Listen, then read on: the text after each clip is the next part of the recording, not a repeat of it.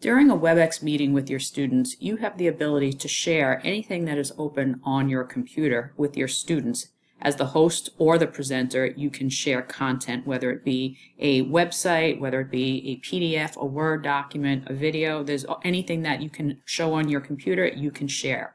So what you're going to do is, after you have started a meeting, if you hover your mouse down at the bottom where you have all these various tools, you'll notice when I hover on this particular button, it says Share Content.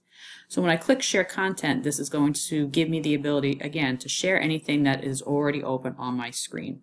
What I would suggest you do before you even begin your meeting with your students is you close out of any applications that you don't accidentally want to share with the group.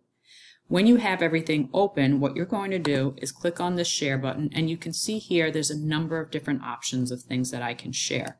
I already have Google Chrome open, so I might be sharing something on a website. I have my Webex meeting window open. I have Microsoft Teams. I have OneNote. I could have a Word document, a PDF, and they would all come up in different screens over here.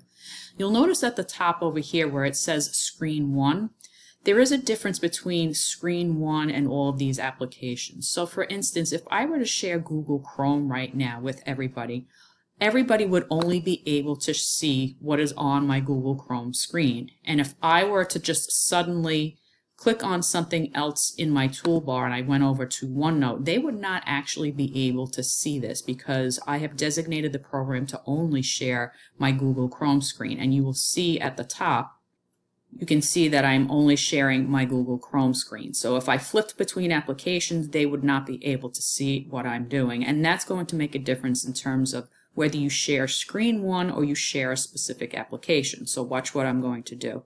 So if I come back over here and I hover my mouse, I'm going to stop sharing my Google Chrome screen. And if I go back over to Share, when I click on Share Screen 1, that means that I would be able to flip between a number of different applications and all of my participants in my meeting would be able to see it. So if I clicked on Share Screen, what this is going to do is now it is sharing OneNote, and you can see the message changed here at the top. It doesn't say that you're sharing Google Chrome, it says you're sharing your screen.